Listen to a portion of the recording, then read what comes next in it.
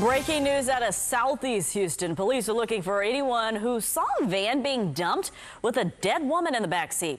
A security guard found her body at 9:45 last night while he was making rounds at the Sagemont Community Center on Hughes near the South Beltway.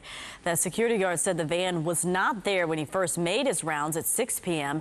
The vehicle was barely in the parking lot and not in a parking space. I'm sure that this person had a family, and we want to do what's right for her family and get her family justice. Police don't know how she died, but they do believe she was killed. This is the area known for that large white cross behind the community center. If you have any information, call police or Crime Stoppers. Turning now to COVID-19, an outbreak at a nursing home in Missouri City has a lot of families worried this morning. The city says there have been 19 deaths at the Paradigm at First Colony home on Lexington. There are also more than 3 dozen cases. ABC 13's TJ Parker is tracking this situation for us, and these are some Yeah, very concerning numbers. Good morning to you, Stephen. There are 38 exact cases there at that nursing home, 19 of them deaths, and 24 infected staff members. This, of course, taking place, as you mentioned, at Paradigm Nursing Home in Missouri City. Mayor Yolanda Ford sent a letter to Texas Health and Human Services officials requesting information on how to move forward. The city doesn't have local oversight and control of nursing homes. The state has that jurisdiction, which the mayor says has proved challenging, especially during the pandemic. 567 nursing homes and assisted living facilities in the area.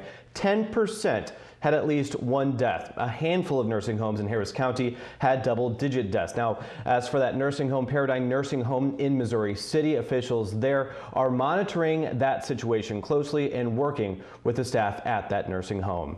TJ Parker, ABC 13 Eyewitness News. The Hispanic community in the Houston area is also being hit very hard by COVID-19. So tonight, ABC 13 is hosting a town hall called COVID-19 and our Latinx community. It will be moderated by our own Mayra Moreno. Topics will include barriers to health care and testing and how the virus is affecting Latino workers who are overwhelmingly considered essential. You can watch the town hall tonight at 7 p.m. It will be streamed live on the ABC 13 website, YouTube page, and our connected TV apps like Roku and Fire TV. All right, let's talk some back to school. It is the very first school district in the Houston area to go back to class virtually. It's the first day of school like most of us have not seen before. ABC 13 reporter Charlie Edsity is live outside Hastings High School in Alief ISD. And Charlie, things are pretty different this time around. Yeah, Stephen, very different. Those students you just mentioned will be logging on to go to class today instead of being dropped off in front of their campuses. And so we are catty corner from Hastings High School. And I just want to point out this elementary school, Ewens Elementary School, and you can see that sign they have posted. They have the start date, and then right underneath it, it says all students attend online. So literally a sign of the times that we are living in. Now the campus is out here again, completely empty, just a strange sight for the first day of school. But of course the pandemic has forced many districts to go virtual for at least the first few weeks of class. Now the Alief superintendent, H. Chambers, says that communication among students and parents and staff is incredibly important and is also reminding students about the virtual learning that will hopefully transition into in-person learning soon. Help your child understand this is not an ideal situation. We know that the student wants to be in school, the parent wants their student in school, we want them in school. But we need for you to help encourage the students and let them know this is not going to be a forever situation.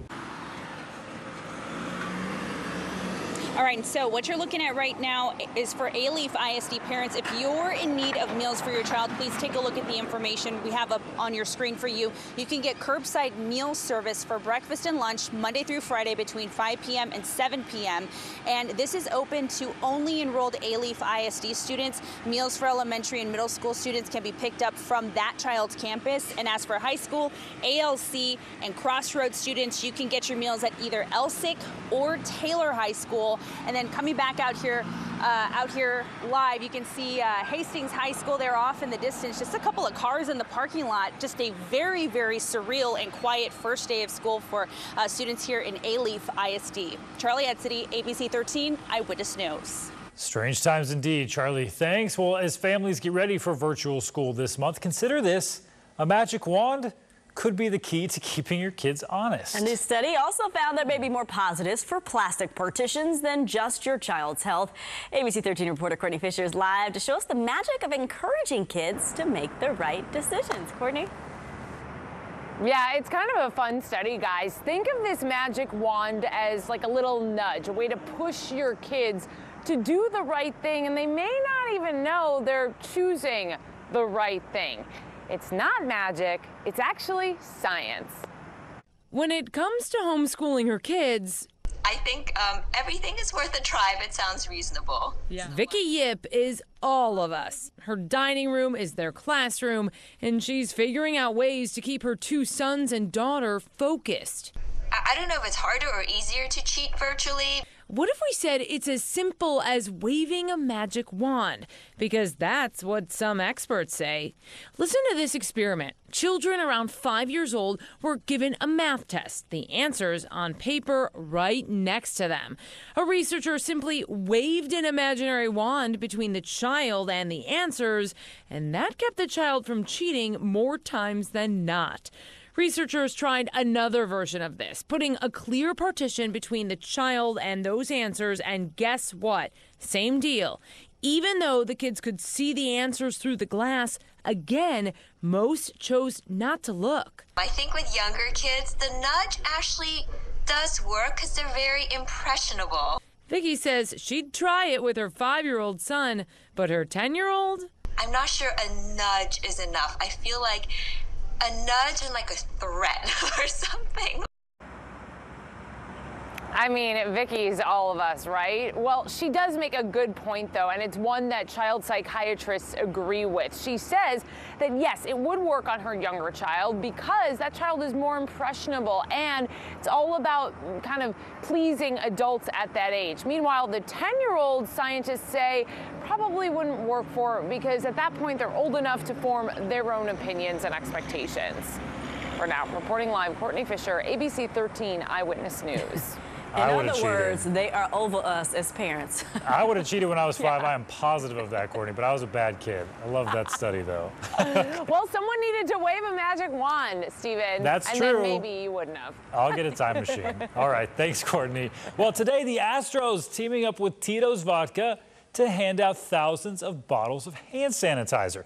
The distillery, as you may remember, switched gears during the start of the pandemic so they could make that sought-after product.